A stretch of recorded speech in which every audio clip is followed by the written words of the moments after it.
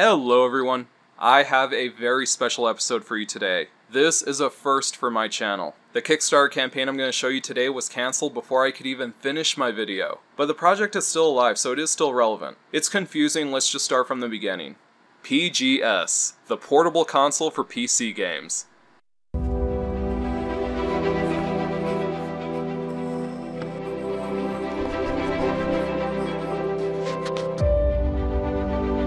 Alright, first things first, when you start playing a pitch video and you realize that they just barely started drawing their device, then you know things are not going that well. But trust me on this, just keep watching. Hi Kickstarter, today I will show you the true next generation of portable gaming. Alright, now I did not alter this video at all, you could check it yourself, this is just how it appears on the Kickstarter page. His voice is out of sync with his lips, obviously it's dubbed. They probably wanted to get rid of his foreign accent, but here's a tip for anybody who wants to make a pitch video, especially if they don't speak English. Do not worry about your foreign accent. There's something that us Americans like about accents. We just kind of assume that anybody with a European accent is, somehow smarter than us. They're probably healthier and they don't know what McRib is, and they probably ride a bike everywhere. So go ahead and take advantage of that. Take advantage of the accent that you have. I'm not kidding you, it will help you out. But you know what, I'm sorry that I went off topic, because you're going to find out that the dubbing issue, that is the least of their problems. Most people like portable gaming, but it had some problems. Almost all mobile games are too casual. Touchscreen is uncomfortable for most game genres. Tablets have the same problems, and they're too big for comfortable gaming. Existing portable game consoles are too weak, and games are very expensive. First of all, that statement just doesn't make any sense, because a tablet and especially a phone are not too big for portable gaming. He then complains about the power of mobile devices and the price of games, which are two problems that I don't think this Kickstarter is ever going to solve. So really, he's just complaining about things that he doesn't have a solution for just to get you on his side. His arguments don't really go anywhere. Furthermore, they rarely have AAA class games. PGS. Revolution now. Wait, let's hear that again. It can't be. PGS. Revolution now. Beams. Holy shit, it is! They got the Honest Trailers guy to say their name. I didn't know you could do that, I wonder what he charges. Maybe I can hire him. PGS is a portable gaming system based on PC version of Windows 10. PGS can natively run PC games. PC games? On portable devices?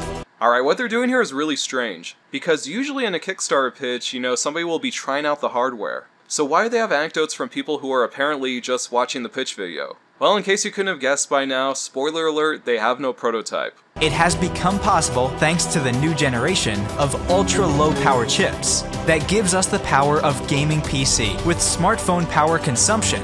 The power of gaming PCs with smartphone power consumption. I am not even going to explain what's wrong with that. Have fun in the comments, guys. We have brought together... I think I'm the only one who ever noticed that trophy right there. I really wonder what that trophy was awarded for. I wonder if it was for acting. We have brought together incredible Japanese engineers. Ah yes, every project needs Japanese engineers. Thank you for that compliment wrapped in a stereotype. And wonderful industrial designers. Specifically the mokolhete. Yeah, I think they're right on that. We want to create the best thing in the portable gaming world. We have come a long way to revolutionize it, from sketches and concepts to functioning prototypes.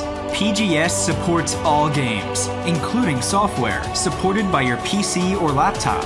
Using wireless monitor, wireless mouse, keyboard, and audio system, you can use PGS as a desktop PC. Hey, wait a second, PGS. When's the last time you saw a Cyrillic keyboard in Detroit? And with that, you have the first clues to where these guys come from. They're Russian. Now I feel like I have to make a point here, and some of you might disagree with it.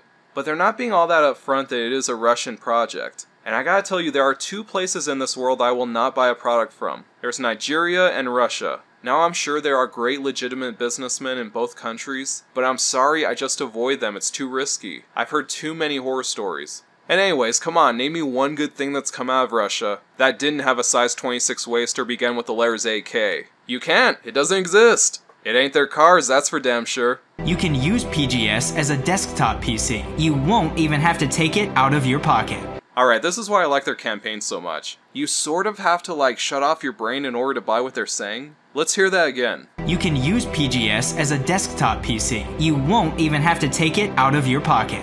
You can use it as a desktop PC and you don't even have to take it out of your pocket. How in the world does that make any fucking sense? It doesn't. Just shut off your brain and keep watching. PGS has LiPo battery, which gives you about 5 hours of unbelievable portable gaming. Our console has a crystal quality. Let's hear it again. Our console has a crystal quality. And again. Our console has a crystal quality. And just one more time. Our console has a crystal quality quadrophonic audio system. Merging two high DPI displays gives ability to combine the gaming process with such functions as, for example, the ability to watch videos on YouTube. Alright guys, believe me, I'm not trying to make fun of him, but let's break down what he just said right there. He says that the dual displays gives ability to combine the gaming process with such functions as, for example, gives ability to combine the gaming process with such functions as, for example, that is some amazingly sloppy English. The ability to watch videos on YouTube. Our dream is to make the portable world better. Okay, what the hell did they just say? I think what they said was help us to make it to you. And I love that girl on the left. They should give her that trophy.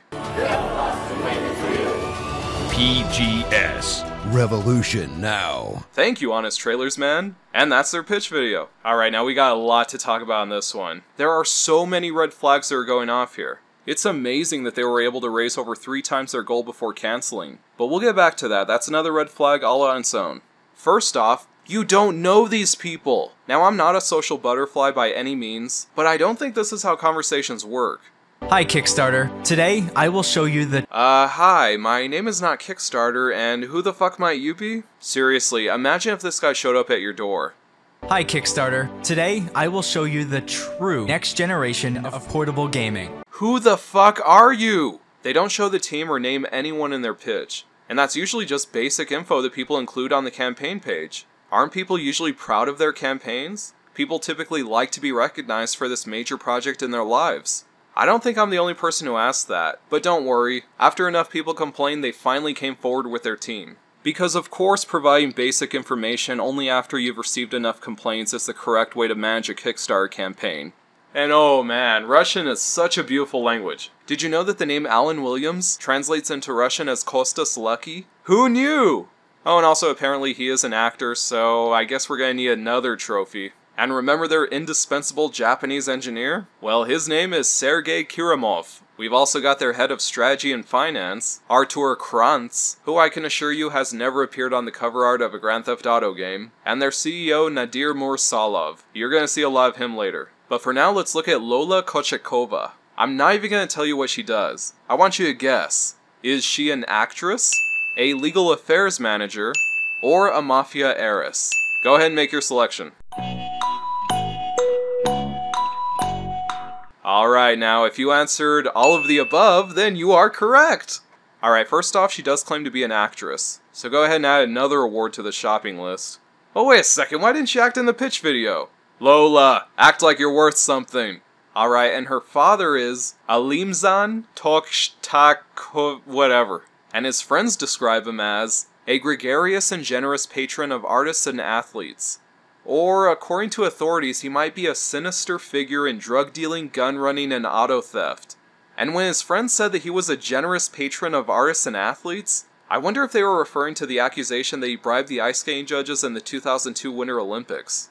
And get this, they apprehended him in Italy, and Lola was with him over there, and they pointed a gun at her. That is some crazy shit. Also, apparently the United States has an arrest warrant out for him on fraud-related charges. But he's not in hiding or anything, he lives openly in Russia. Поймали, как говорят, мое имя, и хотят везде втыкать. And as recent as 2013, he was charged with running an illegal gambling ring based out of the United States.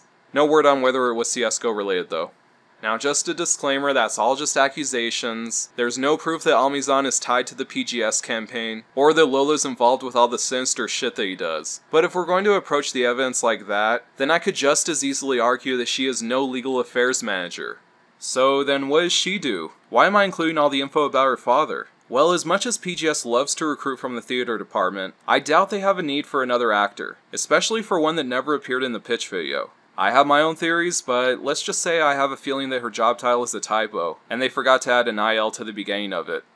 And now let me tell you about PGS's investors, which I don't really have a lot to say about because they keep telling us about their investors, but they won't tell us anything else about who they are or where they came from. And what they're doing makes no fucking sense. When I first heard about PGS, it was on the Dingunity forums, and PGS was telling us that they have investors, so they don't even need to do a Kickstarter campaign. They said they were just going to sell the product once it's ready. I had my doubts, and sure enough, they did go to Kickstarter. They claim that the investors are forcing them to go to Kickstarter before releasing funds to them because they want to make sure there's demand out there for the product. Now, that could be true. Kickstarter is actually used as a PR platform these days. It just gets you a lot of exposure. Of course, you have to make sure it's the right kind of exposure.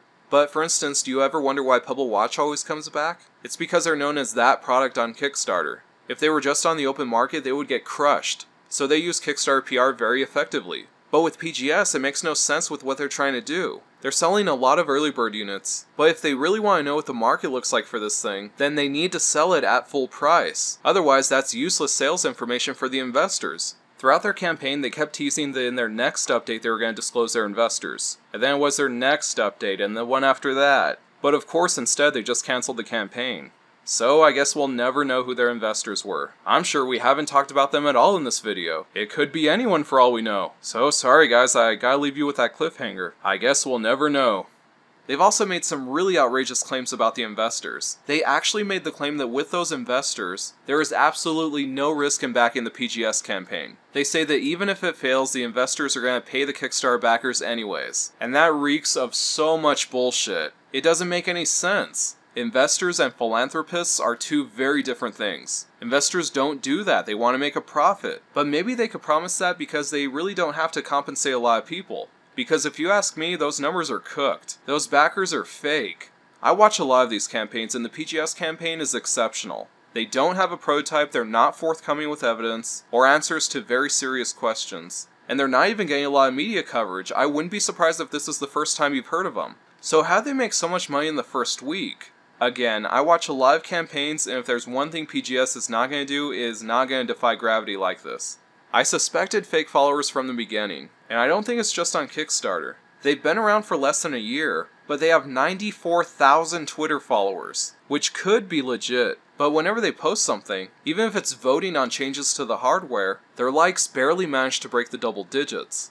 So something is not right here. Again, the followers, the backers, the numbers just don't add up. If you ask me, it's clearly faked. And yes, that is against Kickstarter rules, but it's very hard to enforce.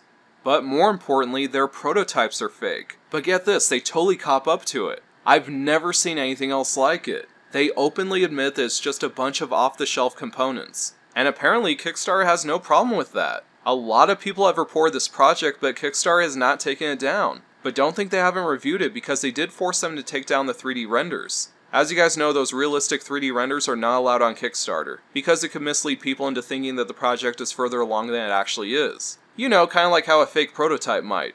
In fact, way back in their early prototype, way before they ever went to Kickstarter, yours truly had a hand in identifying their fake prototype. But I shouldn't give myself so much credit because it actually wasn't that hard. Because in their pitch video, they showed off the board, and if you enhanced it enough, you could kind of make out the letters that were printed on the board, and by playing around with what those numbers might be, I was able to identify it as a Lynx EMI 8270. It's a 7-inch tablet which is also sold under the brand M-Door, and it goes for about 65 bucks. And I'm not kidding you, that's all their prototype was. Just that tablet without its case. And they still have those pictures on their Kickstarter page and in the video. And now with this Kickstarter they have a new prototype, and let me tell you what that one is. That one is a disassembled Surface 3 tablet with an iPega Bluetooth controller, and they're able to get video onto a 5-inch screen by using the tablet's HDMI out and plugging it into this board. We know they're using this because this is their CEO's actual posts online asking how to do it. And that's how you can fake a prototype and get away with it on Kickstarter.